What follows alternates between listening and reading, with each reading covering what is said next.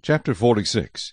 Thus says the Lord God, The gateway of the inner court that faces toward the east shall be shut the 6 working days, but on the Sabbath it shall be opened, and on the day of the new moon it shall be opened. The prince shall enter by way of the vestibule of the gateway from the outside, and stand by the gatepost. The priest shall prepare his burnt offering and his peace offerings. He shall worship at the threshold of the gate. Then he shall go out, but the gate shall not be shut until evening. Likewise the people of the land shall worship at the entrance to this gate before the Lord on the Sabbaths and the new moons. The burnt offering that the prince offers to the Lord on the Sabbath shall be 6 lambs without blemish, and a ram without blemish. And the grain offering shall be 1 ephah for a ram, and the grain offering for the lambs, as much as he wants to give, as well as a hin of oil with every ephah. On the day of the new moon it shall be a young bull without blemish, 6 lambs, and a ram. They shall be without blemish.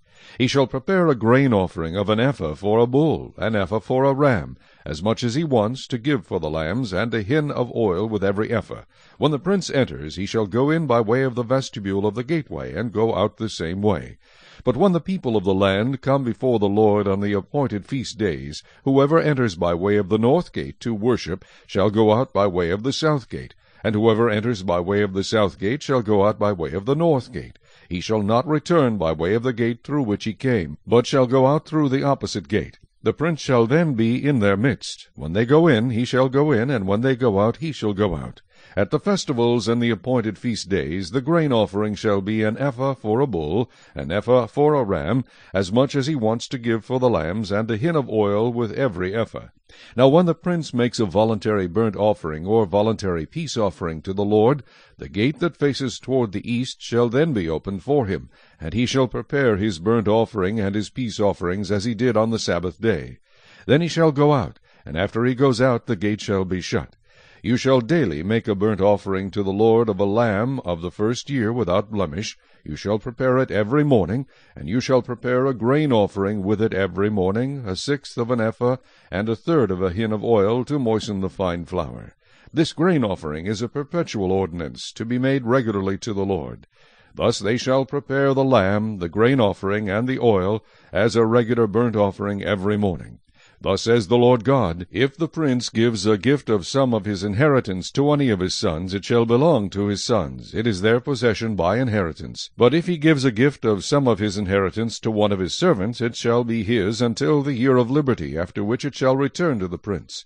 But his inheritance shall belong to his sons, it shall become theirs. Moreover, the prince shall not take any of the people's inheritance by evicting them from their property.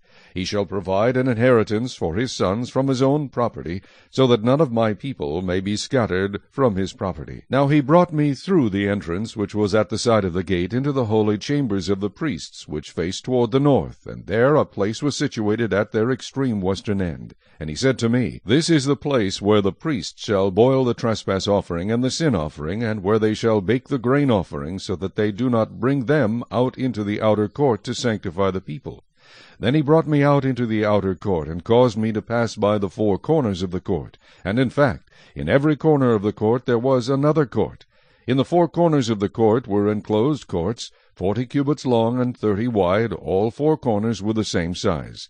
There was a row of building stones all around in them, all around the 4 of them, and cooking hearths were made under the rows of stones all around. And he said to me, These are the kitchens where the ministers of the temple shall boil the sacrifices of the people.